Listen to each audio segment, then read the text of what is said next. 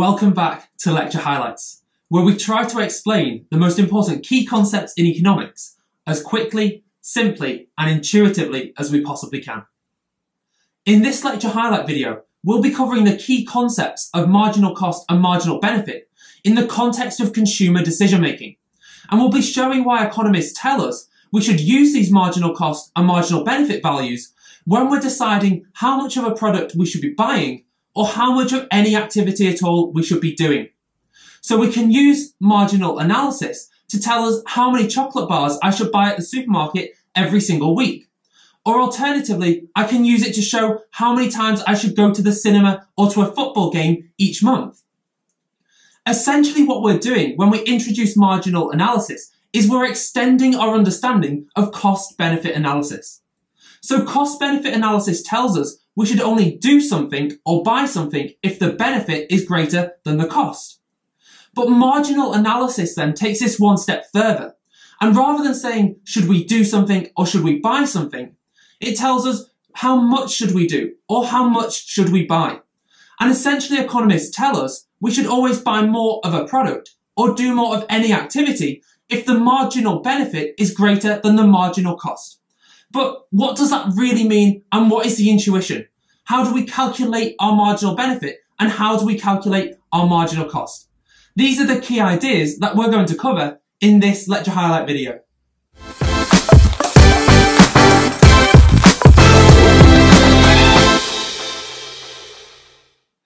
So let's begin then by considering some of the most important definitions. So whenever you see the word marginal, essentially you can just substitute that in your head for the word extra. So when you're talking about the idea of marginal cost, this is just the additional cost that I would have to pay to buy an additional unit of a product or to do slightly more of any activity. So really, if I'm in the supermarket and chocolate bars sell for a price of £1, the marginal cost of each extra chocolate bar that I buy then is just equal to that price of £1. Similarly, the marginal benefit just tells us what is the extra benefit that I gain from consuming an additional chocolate bar. So imagine you're in the supermarket then and you're deciding how many chocolate bars should you buy and you've already got 4 of them in your trolley. What would be the extra benefit of buying a 5th bar of chocolate? Well, that would be your marginal benefit.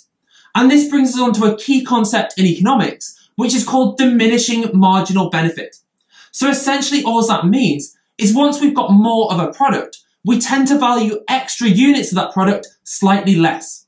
So if I'm sat at home and I decide to eat a chocolate bar, I might get a really high benefit from that first bar. But once I've already had 10, the extra benefit that I gain from an 11th bar on that particular day is likely to be much, much lower than the value I placed on the first bar. So now that we understand marginal cost and marginal benefit, how do we calculate these values and apply them to our decision making? So imagine you're on holiday and you're sat on the beach and it's really, really warm and you really need to cool down. And you notice that only a couple of meters away, there's an ice cream stand selling ice cream for £2.50. And you need to decide how many ice creams should you buy on that particular day. So imagine that you don't really mind walking a couple of meters just to collect the ice cream. There's not really much effort there. In that case, the only cost to you every time you increase your consumption of ice creams by 1 unit is just given by the price of every extra ice cream. So if I buy 1 ice cream, my extra cost is just the price of £2.50. If I buy a second ice cream, my extra cost of that second ice cream is again another £2.50. So in this example, my marginal cost of every extra ice cream that I could buy is just equal to £2.50. So the first one, it cost me £2.50. The second one, an extra £2.50 for the second one. The third one, an extra £2.50 for the third one. This is the idea of our marginal cost of an additional unit of the product. What about my marginal benefit? Well, to calculate the benefit, we need to use this kind of mental auction process to work out our maximum willingness to pay for each of these ice creams. So think about the very first ice cream. What would you be willing to pay for that very first ice cream? So we can do this using that mental auction, start at a price of 50 pence and keep increasing the price until you reach the maximum price you're willing to pay. So imagine this auction in your head goes up and up and up to a maximum value of £5. That's the maximum price that you pay for the first ice cream of the day. Now that represents your marginal benefit from that first ice cream, just the extra benefit that you gain from consuming that unit of the product. Now imagine you had one ice cream and you're deciding, should I have a second ice cream? So what would the marginal benefit be of the second ice cream? Well, I really like ice cream, but generally if I've already had one, I value a second one slightly less than the first one because of this idea of diminishing marginal benefit. So if we repeat that auction process in our head, maybe I get to a maximum willingness to pay, so a marginal benefit of only £3 for the second unit. And then after I've had two ice creams, the marginal benefit of a third ice cream is going to be even lower. So imagine that's £1, that's the maximum price I'd be willing to pay for a third ice cream. And then the fourth ice cream, after I've already had three of them, the marginal benefit is only 50p. So it's dropped then from a marginal benefit of £5 for the first ice cream right the way down to 50p for the fourth ice cream because of diminishing marginal benefit. But now economists tell us we should only consume if the marginal benefit of each extra unit is greater than the marginal cost. So why is that? Well, essentially, if I buy the first ice cream, the marginal benefit is £5 and the marginal cost is only £2.50. So that means that I'm giving up £2.50 in cash for a product that I value at £5.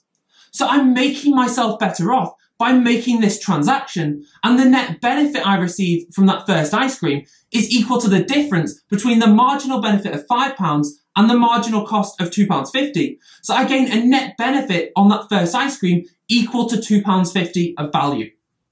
The second ice cream, my marginal benefit is only £3 and the marginal cost is again £2.50. So I'm definitely willing to buy the second ice cream because I'm giving up resources, i.e. my cash, that I value at £2.50 for a product that I value at £3. And I'm making a net benefit from that transaction equal to that difference of 50p. Now, should I buy a third ice cream? Well, in this case, my marginal benefit is only £1 and my marginal cost is £2.50.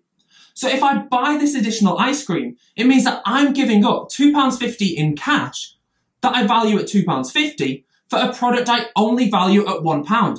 So I'd be making myself worse off if I engage in that transaction, and I'd essentially be reducing the value of my happiness by a value of £1.50, the difference between the £1 and the £2.50 marginal cost of that ice cream. Similarly, for the fourth ice cream, my marginal benefit is 50p. It doesn't make sense for me to pay £2.50 for a product that I only value at 50p.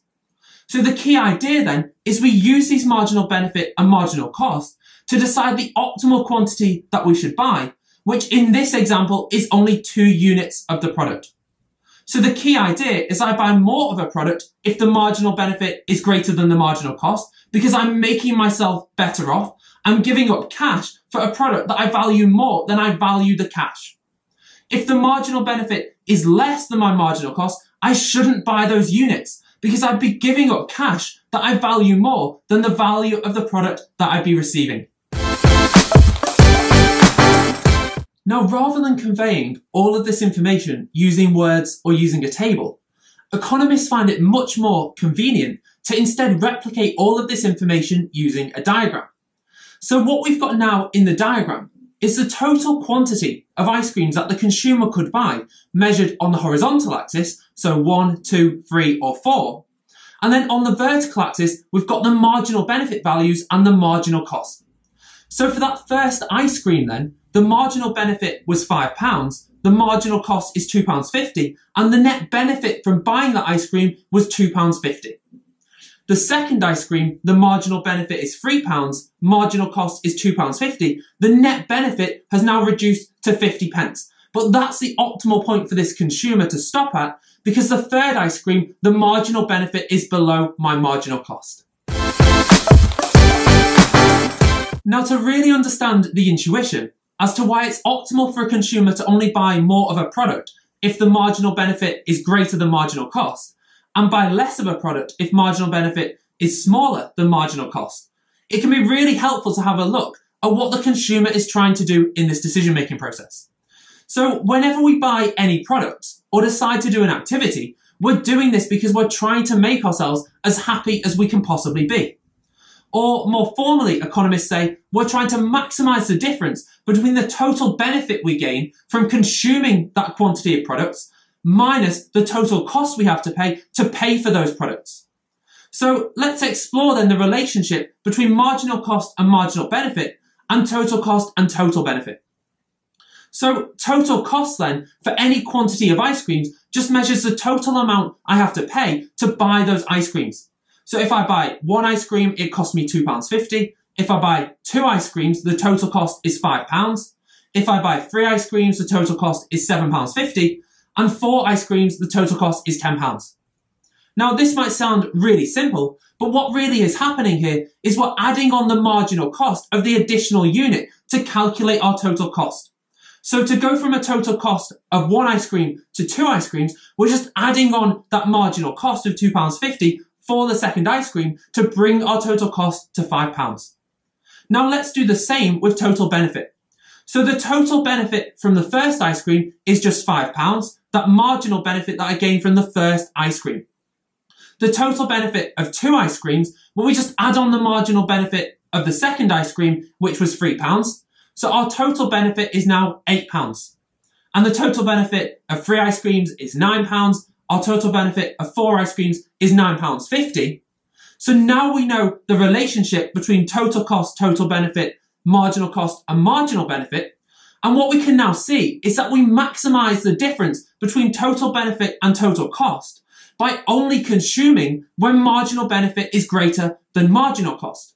Because my total benefit minus total cost when I buy 1 ice cream is £2.50. It increases to £3 if I buy a second ice cream, and it decreases again to £2.50 if I buy a third ice cream.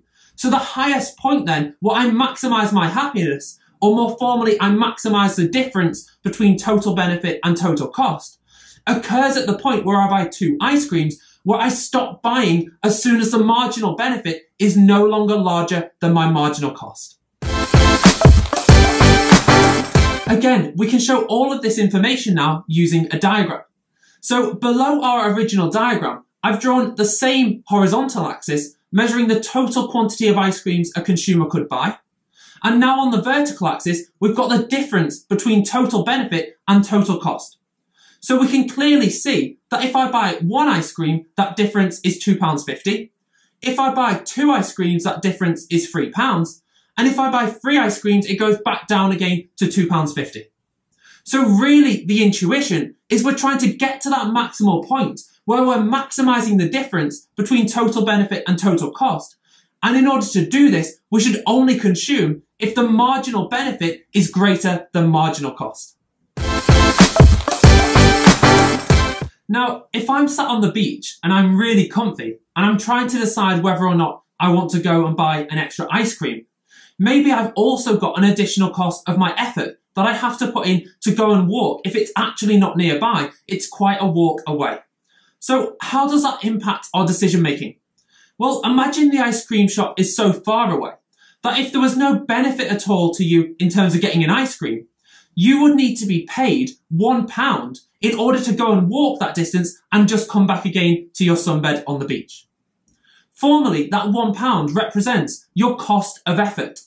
So now if you're deciding should you buy an ice cream, the marginal cost is no longer just the price of £2.50, but you also have to pay the cost of your effort, which is equal to £1. So now the total marginal cost then, if you like, in this example, has increased from £2.50 to £3.50 to factor in the idea that you have a cost of your effort. So now let's try to understand how this impacts our decision making. Well, the marginal benefit of that first ice cream is £5. The marginal cost is £3.50. We should definitely still buy it because we get a net benefit even after we paid for the product and taken away the cost of actually exerting effort to go and get it, equal to that difference of £1.50. But should we buy a second ice cream? Well, we said that the marginal benefit of the second ice cream is only £3, and now the marginal cost has increased to £3.50, so we wouldn't want to do that. Why? Because if we do that, then we're essentially giving up cash and our effort which we value a lot more than the value of that second ice cream that we could consume. So this is how we can also adapt the model to take into account different types of marginal cost, not just the price of the product. An important question is what would happen then if the marginal benefit is equal to marginal cost? So suppose that my marginal benefit for a product is equal to £10 and the marginal cost of buying that product is also equal to £10. Well, in that case, I'm indifferent between buying the product or not. So if I decide to buy the product, I give up £10 worth of cash for a product that I value at £10. So really, I'm not making myself better off or worse off by engaging in that transaction. So this implies that I'm indifferent between buying a product or not buying a product if the marginal benefit is equal to marginal cost. And that's why you'll often hear economists say you should always consume up until the point where your marginal benefit is equal to marginal cost.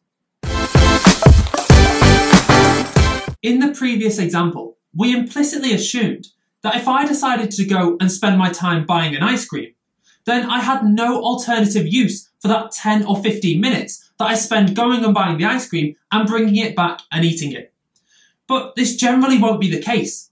So instead of spending that time going and buying ice cream, if I'm on holiday, I could instead have spent that time reading a book or spent that time in the swimming pool.